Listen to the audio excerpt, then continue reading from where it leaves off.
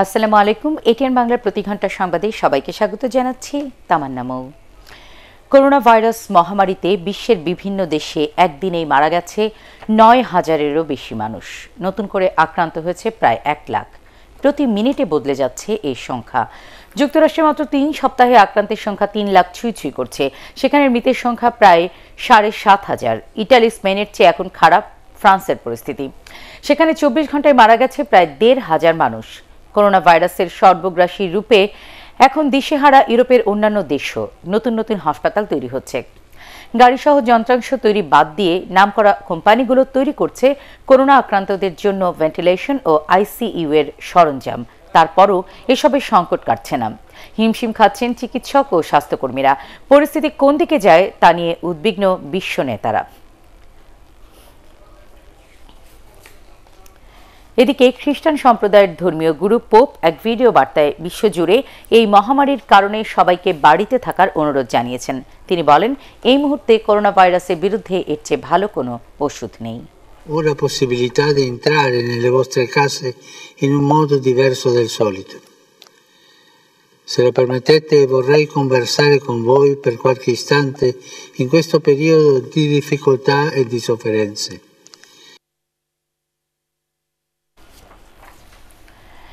চট্টগ্রামের প্রথম একজন করোনা ভাইরাস আক্রান্ত রোগী শনাক্ত হওয়ার পর নগরীর দামপাড়ায় ৫টি বাড়ি লকডাউন করা হয়েছে।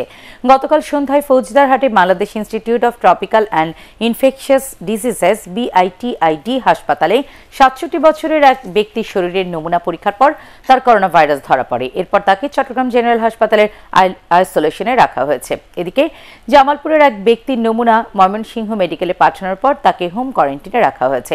ওই ব্যক্তি গত ২৮ মার্চ টঙ্গী থেকে সর্দি জ্বর নিয়ে বাড়ি ফেরেন। এতে এলাকায় আতঙ্ক ছড়িয়ে পড়ে। সাতক্ষীরার নারায়ণপুরে করোনা ভাইরাসের উপসর্গ নিয়ে এক কলেজ ছাত্রের মৃত্যুর পর সকালে তার শরীরের নমুনা ঢাকায় আইডিসিআরে পাঠানো হয়েছে।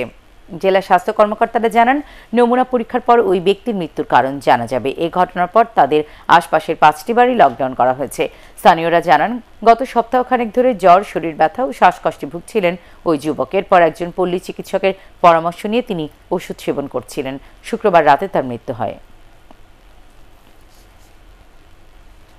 স্বাস্থ্যবিধি অমান্য করায় রাজধানীতে বাড়ছে করোনা ভাইরাস সংক্রমণের ঝুঁকি। সামাজিক দূরত্ব বজায় রাখার নির্দেশনা থাকলেও তা অমান্য করছেন অনেকেই। এদিকে জনসচেতনতা বাড়াতে স্থানীয় প্রশাসনের পাশাপাশি নগরীতে তৎপর আছে সেনাবাহিনীর ৫টি টিম। অযথা রাস্তায় ঘোরাফেরা করলেই মানুষজনকে আটকাচ্ছে তারা। পরবর্তী সংবাদ দেখার আমন্ত্রণ জানিয়ে এখনকার মতো শেষ করছি। সবাই ঘরে থাকুন, নিরাপদে থাকুন। এটিএন বাংলা সংবাদ ইউটিউবে দেখতে ব্রাউজ করুন youtube/ATN Bangla News। আল্লাহ হাফেজ।